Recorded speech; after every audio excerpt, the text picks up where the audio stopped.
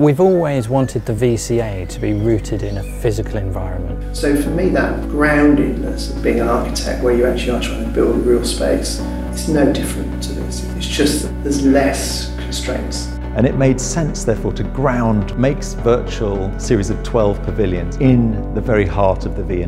And at the centre of this space, we have a radial ring and a canopy. The beauty of this project is that it allows so many around the world to engage with the art. And it's actually working with an artist and the sensitivities that the artist brings to the project that makes this so special. I was expected to be a jockey, something useful in life.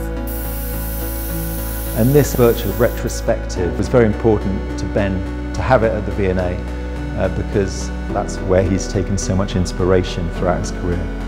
Ben's work uses traditional drawing techniques combined with computer technology. That makes it very interesting to explore within this virtual world.